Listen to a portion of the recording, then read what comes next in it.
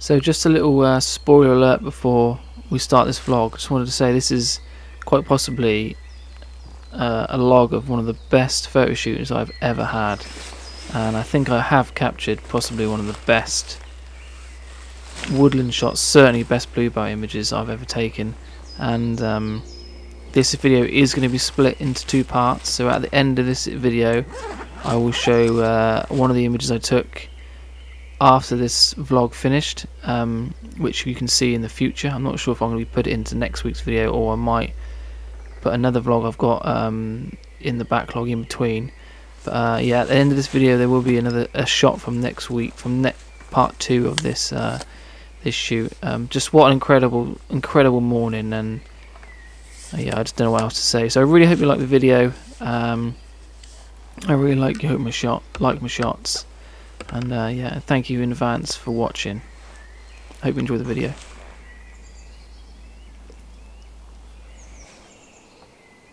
Welcome to the vlog. I have to apologise straight off the bat that I haven't filmed too much B-roll, just because the car park was just ridiculous. So I haven't filmed too much B-roll up to this point. Plus I'm under the cosh a little bit. The sun is starting to come up through the tree canopy. It's just very beautiful here in the morning. It's very atmospheric. There was a bit of mist, and I've sort of changed my plans slightly as well. I've come to an old shot that I've taken years ago. I'll put it up on the screen now so you can see, but it's just not going to work this time. The tree isn't quite ready yet, so I've had to sort of scramble around to try and find a composition. I do like what I've got, but it's not the best. It's the best of a rushed situation, and it really highlights the importance of giving yourself as much time. I was up early, but not early enough. Never mind. I'm just trying to be very cautious of where I'm walking. I'm walking in the old tyre tracks. I'm not trying not to stand on the Bluebells, for obvious reasons. Yeah, if you haven't heard of Nature First, myself and Paul Thompson are advocates for the UK. So yeah, leaving no trace and trying to respect the land that we photograph instead of the photograph is kind of a big priority for me. So yeah, I'm trying not to disrupt the vegetation too much. I'm trying to stick to the path, or like I said, an old tyre track where. So yeah, that does complicate or limit my options slightly, because I don't really want to veer off. I'm not going to veer off into a field, a meadow of bluebells. I'll bring you over and I'll talk you exactly through why I've decided to shoot this. So I hope you can see what I'm trying to do here. Obviously I'm framing up this this tree here, and the colours are just absolutely stunning. It's very still as well at the moment, so I'm very lucky. I'm just going to keep taking shots as I talk you through what I'm doing. My histogram is bang in the middle. F11 focusing on this tree, and I'm getting these two trees here in focus, and then it starts to fall off around 2 seconds, and because it's very still I'm getting away with 2 seconds. Focus manually like I always do, and you can just see it's pin sharp all around. Losing a little bit of depth down here.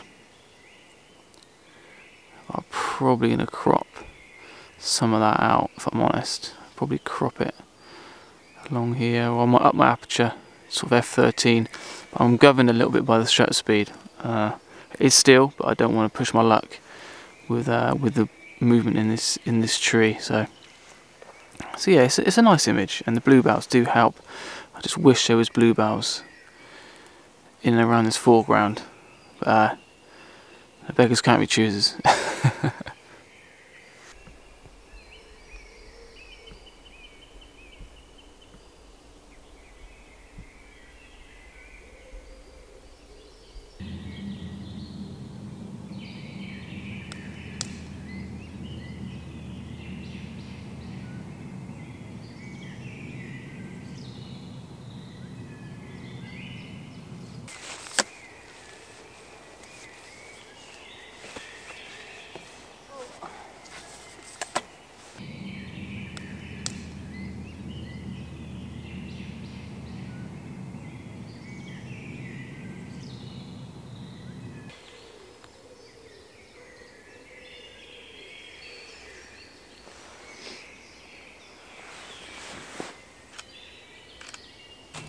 I literally could not give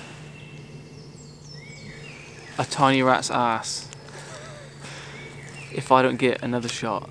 This is one of them moments where I'm just so glad to be alive. Now I know that sounds a bit dramatic, but if you could see what I am seeing down here, oh, may we. Absolutely stunning. I've just got this shot just offers so much, and now that the light is changing, the light's sort of sweeping through as layers in my shot. Got a lovely beech tree with a bit of silver on it, a tree on the left with some nice little spurs, some new green spurs and shoots with leaves, and then there's a series of trees disappearing down into the like a valley. So the sky is eliminated. There's a valley in behind, which is obviously eliminating all my sky, and then I've just got mist, real faint mist, which is creating this awesome atmosphere. And now I've got these streaks of light, which is lighting up a carpet of bluebells. Because I'm shooting with a long lens, I'm eliminating everything that's in front of me down here. So it's sort of compressing them bluebells and making them look even more thicker than they are. And now I'm just taking hundreds of shots of the same. And if I'm honest, this was luck, spotting this.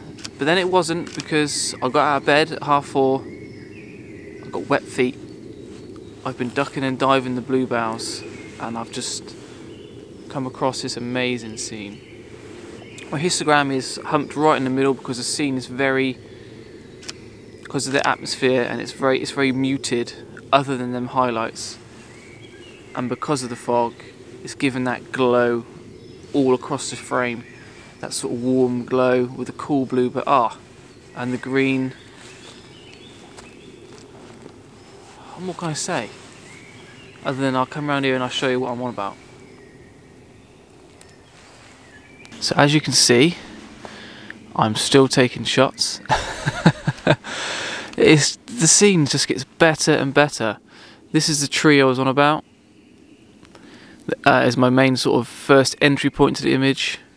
This is a secondary tree with the new growth on, and then there's these trees in the distance, and obviously the valley dips and bluebells dip down lower as they go further away from my lens. And then in the background I've got another hillside which is obviously covered in mist, and I'm just shooting the shit out of this. You can see my histogram's bang in the middle. F16, I'm focused down on this tree here. Now I've done that because I want everything sharp. If I focus on here, to be fair, at F16 it still would be sharp, but for some reason I want this to be absolutely murder sharp. That's why I focused there, and in F16 I'm getting front to back sharpness. Now I want front to back sharpness because I want these areas here around the outside. In F16 this lens, 70-200 lens, is at its sharpest. It's perfect F16, and I want the all my boundaries sharp, as well as not just the depth of field. So F16 gives me this nice corner sharpness. 1/8 of a second doesn't really matter. I got so lucky, it's very still, and I'm just shooting the light rolling in and out. It is obviously going to get harsher the longer I stay here, but I'm just going to keep going. And then what I'll do is these little shafts of light which come through my shot, I'll just pick some. Pick one that I like. I mean,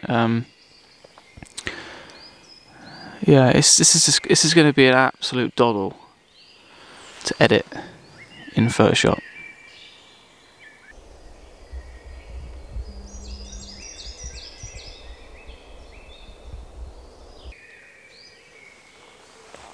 It is still kicking off behind me.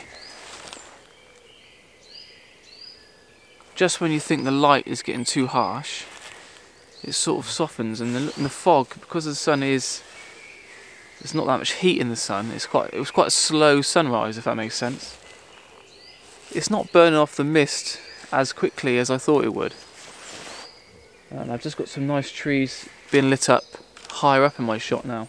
So this is the importance of, I know I mentioned it earlier in the vlog about getting up early, and I did get lucky with this shot, but I'm still here. It's only 6:30. I was actually in the woods for around 6:15. So unless I got here at that time, chances are I might not have seen this, but even if I had, that sun would have been too high, like it's getting now. And that is the harsh reality. That is the short window. If you want these conditions, you know, don't get me wrong, you can shoot right through the day. Later on today, I've got a shoot with. I've got photographs from kids. Actually, they are family members. And at 3 o'clock, and it's going to be very harsh, and that's going to open up its own obstacles. The children aside. But for landscapes like this, and plus, who doesn't want to be here? Look, just listen. All I can hear is birds and bluebells. I can see bluebells, feel the atmosphere, and I'm capturing it on my camera. Yeah, and I wouldn't want to be any other place other than here right now. And that says a lot, because I used to live in Cornwall, so you can take what you want from that.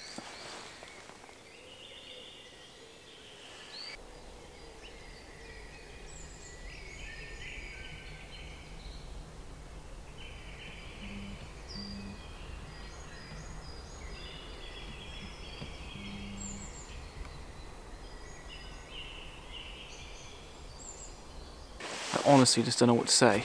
Just look at it down here. Yeah, there we go. Look at that tree there. It's just, the light is just absolutely insane. I haven't had a light like this in years. Absolute years. It's not just the light, it's the conditions.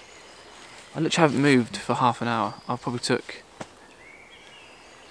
20 exposures of this exact same image. 21. It's just, I could just really trying to relish the moment, trying to savour the moment. And what's better is, that car park was jammed this morning, and now other than there's a couple over there, they're looking at me very strange, for obvious reasons. There's no one here. I've just got this scene all to myself, this section of woods all to myself. And bar my feet being wet, really wet, I literally could not give a monkey's. And it just keeps getting better and better. The sun is very harsh now. You can probably see a little bit of my face. It looks probably more normal to you, more softer to you, because I've cranked down the shutter speed.